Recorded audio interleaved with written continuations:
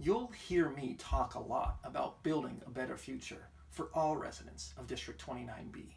It's my passion.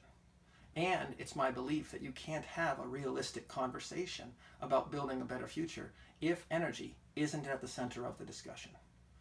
As a state, as a country, and as a civilization that owes a clean planet to the many generations that will follow us, I believe we have a moral and economic responsibility to remove carbon from the energy sector.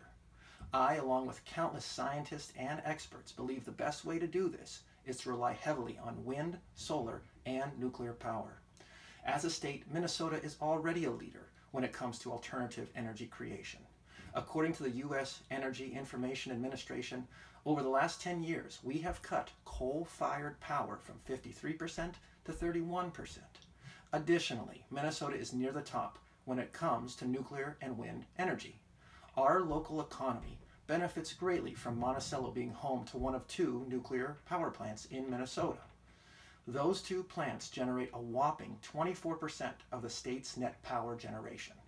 Equally impressive is that wind power has increased to 19% of the state's power generation, and community solar programs continue to rise in popularity.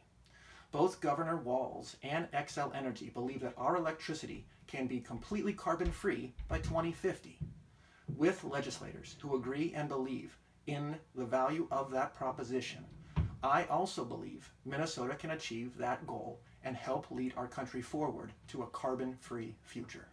Finally, it is important to highlight that renewable energy is a boon to job growth. The U.S. Bureau of Labor Statistics predicts that jobs for wind technicians and solar installers will grow by approximately 100% by the year 2026.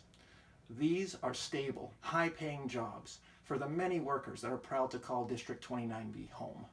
I commit to intensifying our efforts to create more jobs and have a cleaner, more viable Minnesota. Go with Joe.